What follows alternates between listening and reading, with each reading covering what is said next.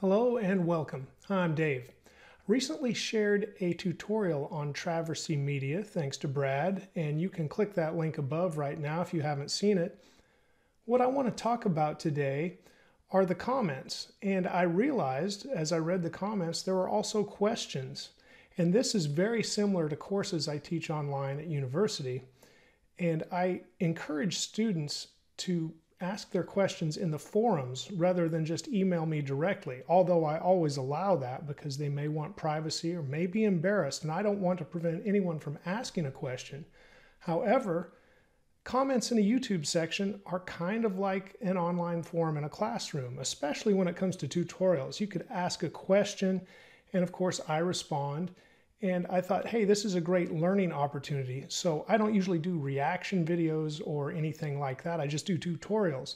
But in this case, I thought it might be good to go through and react and or answer some of the questions that I've been asked. Because usually, in my experience as an instructor, when one student asks a question, several others probably have that same question in mind, if not a question that is very similar. So let's go over some of that today.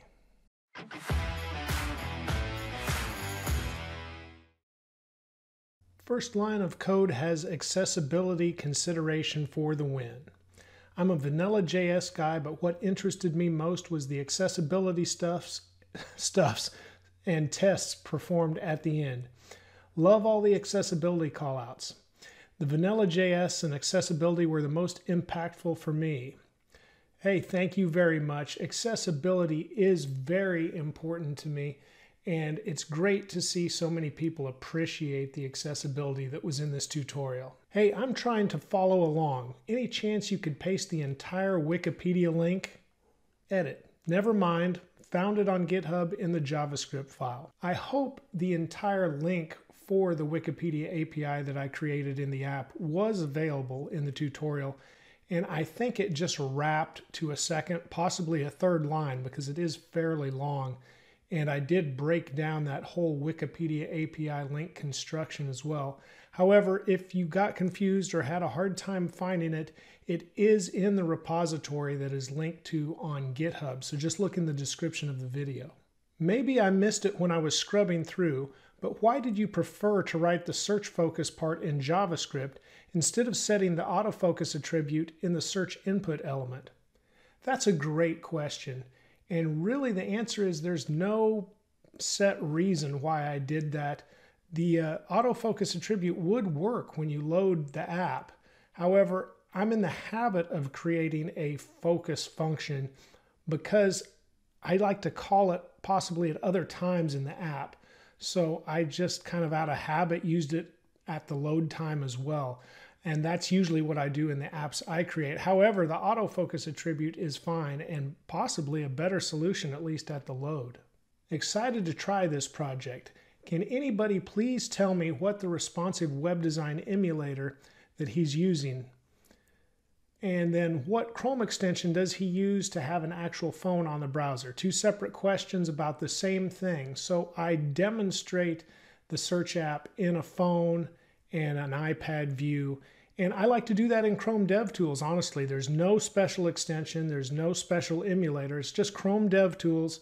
Open that up, and then you click on an icon that looks like a little phone and an iPad kind of overlaid. And once you click on that, and that icon is by the tabs, like where you'd see the console tab and the elements tab. Once you click on that, it'll bring up an area that has the drop-down list of different phones and devices. From there, just over to the right, click on the three dots, and those three dots will say show device, I want to say frame, show device frame, and then once you're showing the device frame, it will say hide device frame, so you have the option to toggle between. And they do not have it available for all phones. It's just certain phones that you bring up in the Chrome DevTools view, and of course tablets as well, that will show the frame of the device. I should add, I like to do that because of responsive web design, and you really want to design for the smallest screens first and work your way out. More viewers than ever, more site visitors, will be using a mobile device, probably well over half at this point. No. As a JavaScript newbie, I don't get this project. I know all the syntax and stuff, but I just don't get the point of calling so many functions within function. And then we could just clump all of that together in a single function at times. So if anybody understands this type of code writing, please reply to this comment.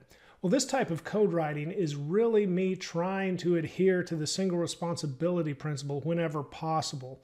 And that single responsibility principle is one of the solid design principles, actually the S in solid, that's an acronym. And what you want to do is just make each function do one thing if possible. And then of course you have to have what I call a workflow function or a procedural function to basically pull all of those single responsibility functions together so they can do something in order. And of course, how you name the functions is also very important because you want to name them so it makes sense. You're really writing code for the people that follow you, that try to understand your code or have to maintain it after you've maybe moved on to another job. So don't make it rough on them to figure everything out. Name your functions according to what they do, even if it's a little longer function name, and your code will document itself. So as you work through what I would call a workflow function and read all of the smaller functions that are adhering to the single responsibility principle, your code will document itself, like go to the store, buy milk, buy eggs. It should be about that simple to read. Sass was new to me, but followable. The tutorial was a marathon, but it was very interesting. Hey, thank you. I do understand it was a long tutorial. And really, I wanted to add more to it, but that's why I said at the end, there's more we could add. We could probably always go on, but that could be added later on. Maybe I could do a second version of this and add on some of the extra features. At the same time, it's always good to challenge students, so add what you want to add. Now, Sass, of course, that to me just makes CSS easier once you get the hang of it. So it really is like writing CSS, but it has a few features that makes it easier, and I really tried to ease you into that. So hopefully that helped. And of course, watch more tutorial videos that I create, and we'll continue to work with Sass as well. I'm impressed by this. The code is all so well organized and the explanations are great. Well, thank you, and I'm glad you like the explanations. And at the same time, this other comment says it's basically just watching typing, not much explanation. Nevertheless, nice project. Well, I do hope I explained things well. I certainly try to, but I understand my teaching style isn't for everybody. Some things click with some students and some things click with others. And that's why so many tutorials and so many people teaching are great. Everybody has a different style of teaching and of learning, and you've got to go with what works for you. So I understand both opinions here. Dave, I like this project and especially like that the top of the list for who is this guy is father. Keep broadcasting. Thank you very much. That's important to me. And well, I've got 3 great kids, and I think it makes me a better teacher. Of course, that's my goal usually, is be the person you needed when you were younger. And that's what I try to do, and I think being a father helps me with that as well. I enjoy teaching also, so thank you for the kind words. Thank you everybody for watching. Once again, I'd like to thank all the new subscribers and Brad at Traversy Media for allowing me to share that search app tutorial to begin with. And I've got a lot of great content coming up this year, so keep following, and if you haven't subscribed, go ahead and do that now, and I will see you soon.